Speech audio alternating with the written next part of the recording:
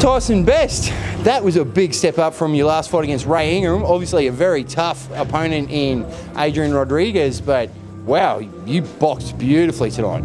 Yeah, mate. Big step up from Ray Ingram, but you know, he's definitely a durable opponent as well. But I knew coming into this fight that Rodriguez was going to be a tough customer.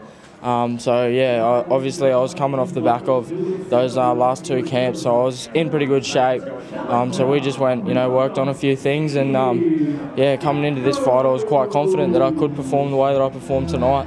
Mate, everything about it, the jab, beautiful, punches in bunches, your setup, your execution, your completion, like your head movement, angles, levels, like you really put on a clinic. Yeah, mate, yeah, that's what we've been working on in the gym, and I still don't think that I performed at my best ability.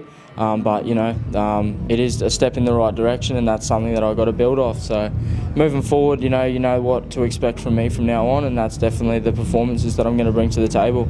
Mate, you're only going to get better from that, and that was a classy performance and a very big welcome back. You've got the Australasian Championship now, the title. How good does that feel? Yeah, mate, another belt to the collection. It's just you know, a dividend to all the work that I put in.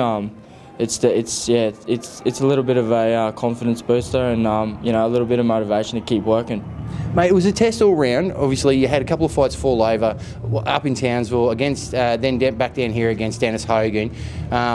Adrian was supposed to fight Jamie Weech. It ended up that you fought each other. You've stayed motivated, stayed in camp, and the results speak for themselves. Yeah, that was probably the hardest part, mate.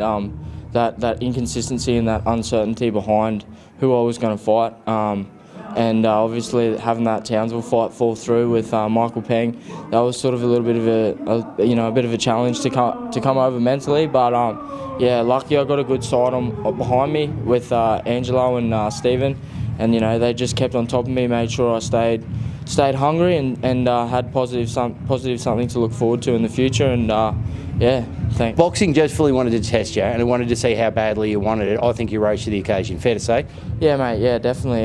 You know, like I said, I had a bit of time away at the start of the year. Had a bit of think about what I wanted to do, and this is what I want to do, and I'm ready to show the world that. So, welcome back, Tysinn Best. Thank you. Thanks, mate.